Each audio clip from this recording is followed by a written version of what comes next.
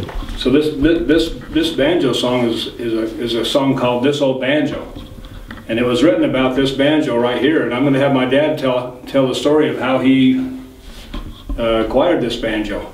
Could you tell that story for us, Dad? Well, I can't remember the year that Grandpa died now, but anyway, when he passed away, I jumped in my 47 Willys Jeep and went to Los Angeles, California to his funeral.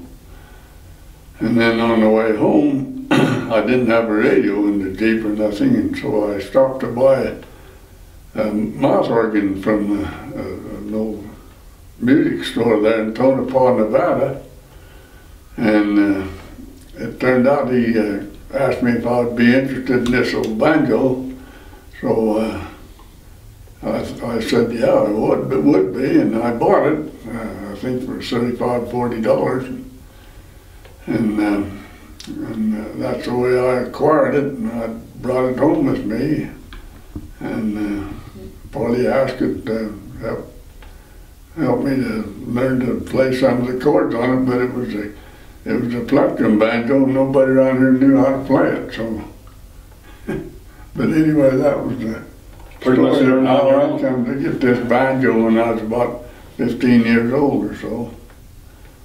And that's about all I can tell you. It's got some old dates on it here. It has writing on it that's way older than I am, so. It's a pretty neat banjo. It's an old banjo. I imagine it could tell quite a story if it could talk. Let's hear well, that's what this song is about. If it could talk, some of the stories it could tell us. Anyway, this is a song I wrote called "This Old Banjo."